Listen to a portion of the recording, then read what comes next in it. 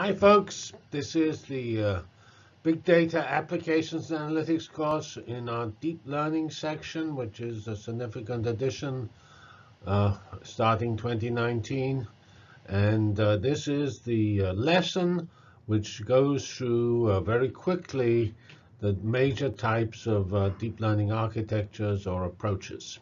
So let's get on with that.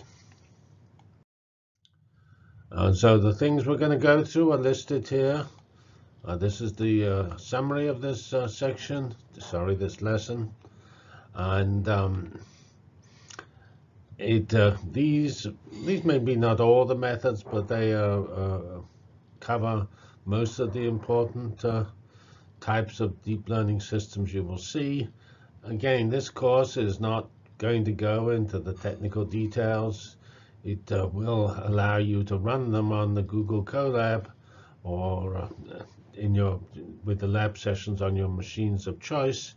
And so our goal is not to teach you how to do these things in detail, but to give you an idea what is available and what does, say, a person trying to decide what to do in this field you need to know about.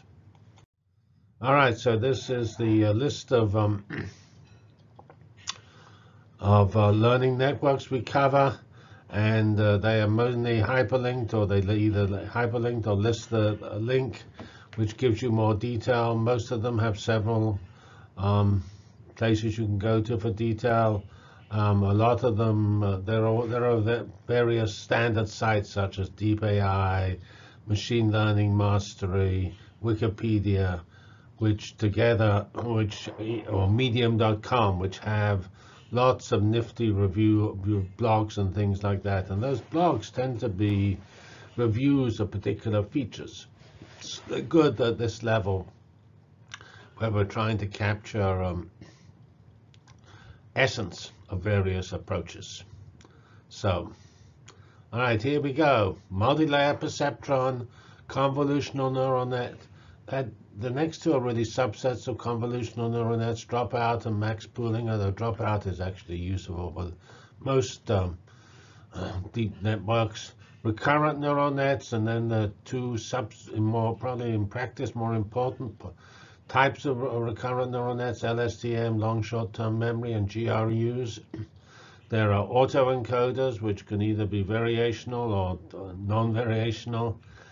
Transformer, which is a new architecture which is competing with LSTM, and it's an example of an approach that is trying to take sequences and make sequences, whereas, say, autoencoders are trying to take structure, abstract the structure into sort of hidden variables which describe it well, and then reproduce the structure, possibly with less noise or with slightly subtle changes and things.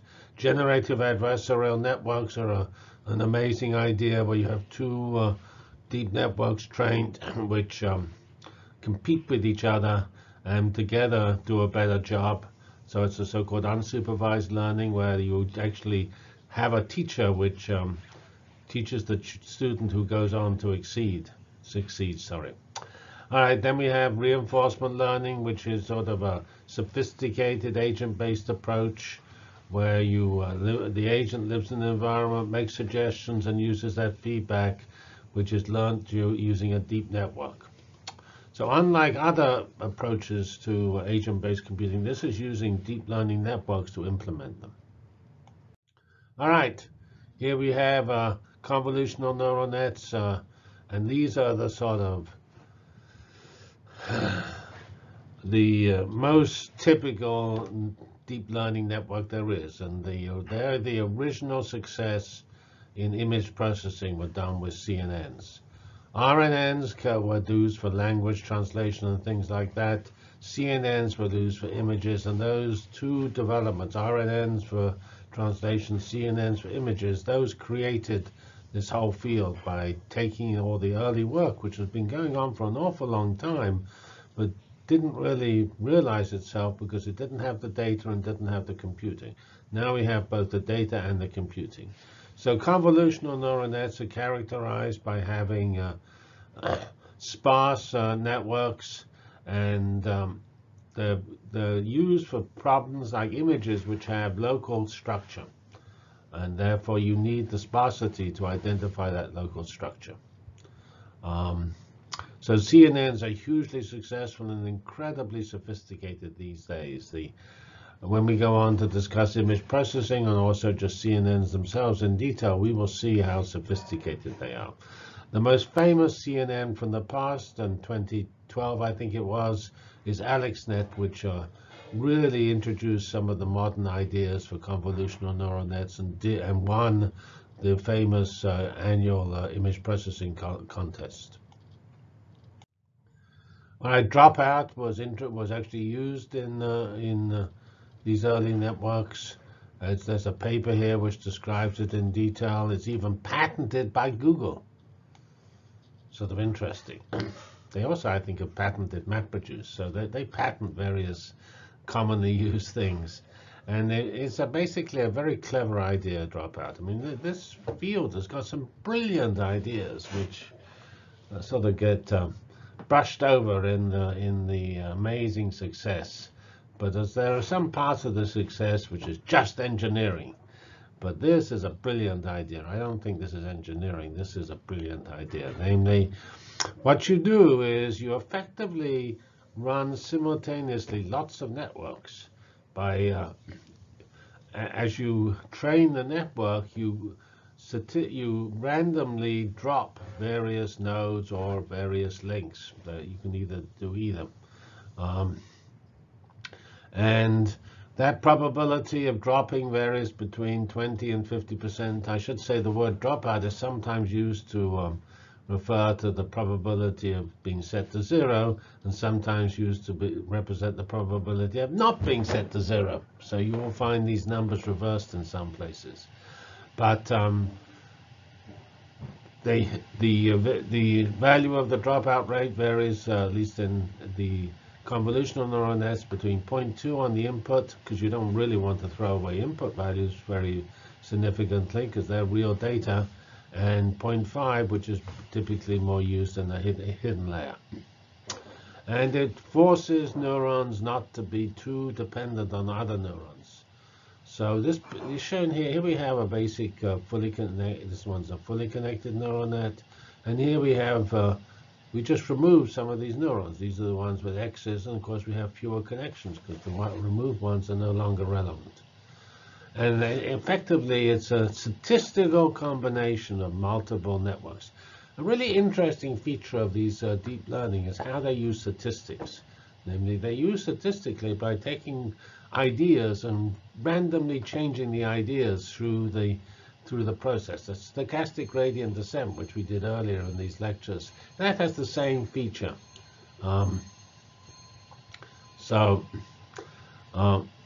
I say this simulates, because of this feature, the combination of several networks. But obviously, it takes longer to converge, but hopefully the convergence is more robust. And it's a very powerful method, which is very impressive. Okay, max pooling. It's actually a sort of lower level idea. It's not at the critical high level like CNNs or RNNs. It's a feature which is included in neural network architectures, which is a type of layer. And this is a layer that takes lots of inputs and somehow merges them together. With the max pooling, you are actually taking the maximum value. It's probably the most common pooling layer, but you can also do average pooling. You just take the mean of lots of values. And you can also use generalized transformation. And there are papers, if you just go to the internet, you will find many papers on these generalized responses. So it's a way that you can have, and it's often used to, again, solve overfitting and similar problems, because you take multiple neurons and merge them into one neuron. And so that's, and I say this. It's sort of natural. Obviously, you want to somehow reduce the size and keep the size under control, and pooling is a typical way of doing that. All right, here we have recurrent neural nets. And they're an amazing idea. They're actually, in my opinion, a little less obvious intuitively than CNNs. CNNs are intuitively pretty clear what's going on. But RNNs are a sort of very clever idea. And they're sort of interesting. They were invented a long time ago. But suddenly this didn't work until I don't know, 10 years ago. And since then they've exploded, and all this work done at that time, which includes actually the improvements of RNNs to LSTMs, that was all done before they actually since got used. At the bottom here in this picture, we sort of see the essential idea. When you see an RNN represented like that, there's secretly lots of cells which actually usually are applied to a sequence with the same input going to every cell, and they each, you have these inputs which are done systematically, and you have these hidden layers, but each cell is actually connected to the next one. This allows you to do the time dependence. So the idea is you have a set of cells which cope with connections, actually either in space or time. Some people use them in space, but the typical use is in time. Here's a much more complicated example, which is actually what's more often used, is more successful, which is an LSTM, long short-term memory, pretty peculiar name. And they say it was introduced a long time ago. It has this rather complex structure with a set of gates and these various sigmoid activation layers. It has a context, which is dependent on time, and a hidden value, which is dependent on time. And you feed those in from the previous cell, you output them to the next cell, and then you process them inside the cells. So it's pretty non-trivial. I mean, I think it's not something you'd write down intuitively when you're sitting on your desert island trying to invent deep learning networks. You might, however, in my opinion, write down CNNs. You have a better chance of doing that. GRUs was a suggested modification to simplify LSTMs. Notice LSTMs are really complex compared to the effectively simple RNNs shown here.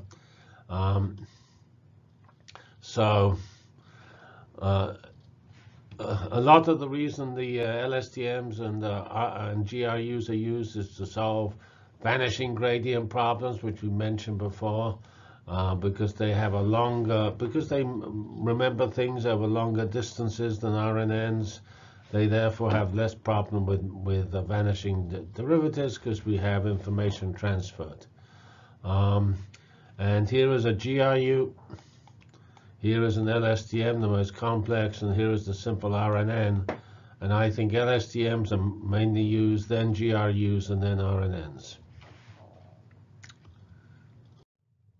Autoencoder, they're a brilliant idea. I think actually you might invent an autoencoder.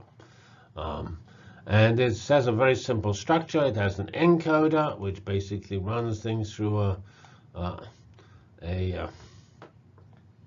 deep learning network. That's the encoder. It comes to a magic middle, which has the essence of the data hidden described in it. This, I say, is very similar to dimension reduction, but much more brilliantly done. And then we have a decoder, which takes the essence and expands it back. And when you do that expansion back, you can teach it to do things like avoid noise and or change things and things like that. It's a really clever idea. Autoencoders are striking. And there is on the next slide a description of a variant of this, which is the variational autoencoder, which has a couple of changes. It's got a very distinctive, classic Bayesian likelihood type loss function. And it also tries to learn distributions. And in particular, it might learn mean and standard deviations, whereas autoencoders learn values. Anyway, here is a picture of showing how the encoder goes to the essence, latent vector, and then rushes back to reproduce the cat with possibly, again, some changes. Okay. Transformer is a pretty difficult to understand idea again. It is related to RNNs, and it actually is, there's a picture here from the Google blog of August 2017. It's probably hopelessly out of date. There is something called the blur measure of translation quality, and the transformer is significantly better. Although notice it's a suppressed scale.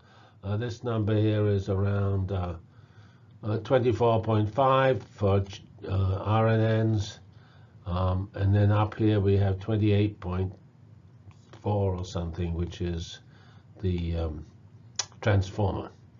And they have some relatively non-trivial structure, which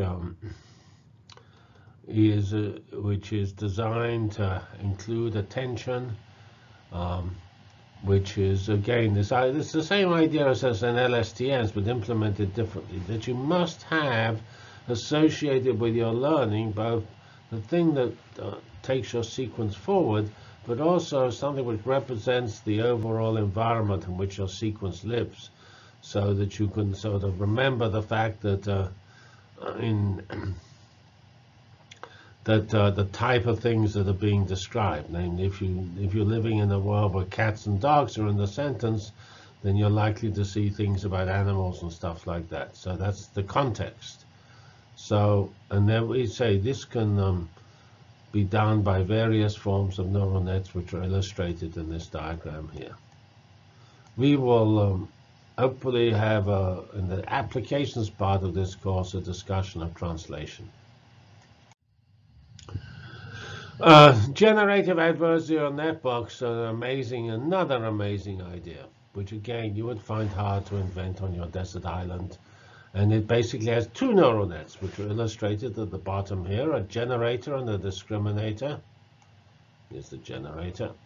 And the discriminator is trained on the truth, and the generator is trained to produce lies, and they compete with each other, and thereby actually have a much better can both understand what the truth is better and reproduce fake images with alacrity.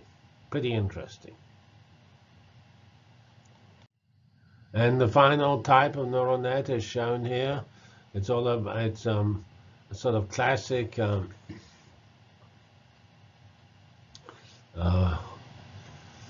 agent-based system, but these agents are basically trained with a deep learning network to learn from the environment. So they make suggestions about things to do, and they're told some information about the quality of their suggestion. And the classic example of doing that is to train mice with cheese and things to get through mazes, which is illustrated by this GIF at the top. There are also lots of videos here. Cheeses and mice. This is one of the more remarkable videos. There's nothing much to do with deep learning, but there's a pretty fun video about what happens to mice when the world changes and the cheeses move around. That is actually pretty serious for everybody these days, because the world is changing. We better change ourselves, or else we're going to be in trouble. Okay, so that's the end of my video on these our overview of deep learning networks, and this is just a snapshot of what we'll do in more detail in the following slides. This is just one slide per concept, and later you'll get typically many slides per concept. Thank you very much. I should say on this picture here, I forgot to mention this picture here of the actual environment, which shows the environment, the agent which is being learning. The agent suggests actions, the environment responds, and then the interpreter tells the agent what's going on and how well they did. All right, so that's it. Let's go and make certain we don't get trapped in a world of yesterday's cheese. So which is the serious problem. And actually, these agents better know that their cheeses could change. All right, thank you.